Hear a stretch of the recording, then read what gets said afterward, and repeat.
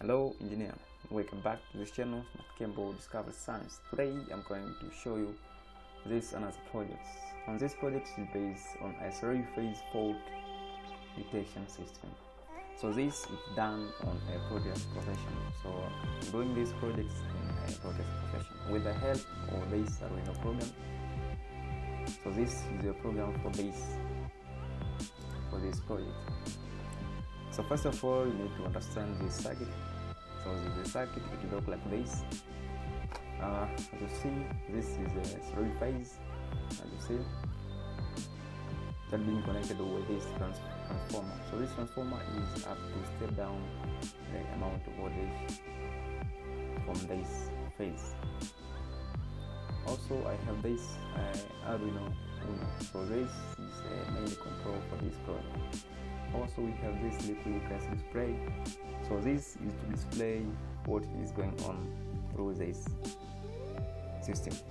Also, I have this buzzer together with this relay. So this relay and buzzer it happens as an indicator. So this will be indicator when the fault is occurred. So you will see this relay and this buzzer will turn on. Also, we have this another part. So this part is for this this breaker or buzzer. I can call it buzzer. On this we have this this is a voltage regulator. So we need to regulate the amount of voltage up to 5 voltage through this buzzer. Together with this, also this is a voltage regulator. This we done is in order to regulate the amount of voltage that we enter in this area. I don't know, it needs only 5 voltage, not maximum 5 voltage. So you need to minimize up to 5 voltage.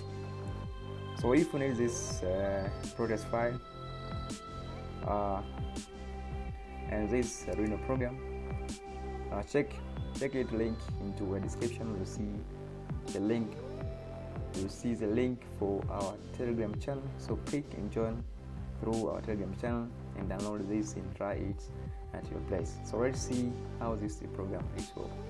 So after being verified this and done comparing, you must highlight this part, only this part, on this part, on this.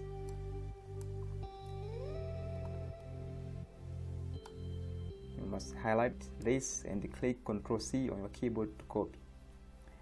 After copy this file, go into this project and then double click on Arduino Uno and then paste the file on this place. Now let's check. Before submitting this, if you like this video, don't forget to like and just click subscribe to our channel for more projects. So let's learn on this part. Now we see the cable faults and distance locator. So it locate and distance where the fault is to occur on this three-phase line. As you do see on this, so the amount of voltage transfer from this main source up to this, and this transformer will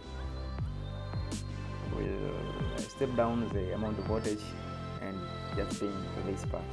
So this I use this button pin in order to show you the voltage not entered through this part. So when I click and I turn on this push button, you will see the faults detected. So let's try and check. For now, our system is good. So you see no faults phase 1, also no faults phase 2, and also no faults phase 3. So let's assume this phase 1 is yet instructed with. So when I click this, I turn on this button. Yes, phase 1 fault detection.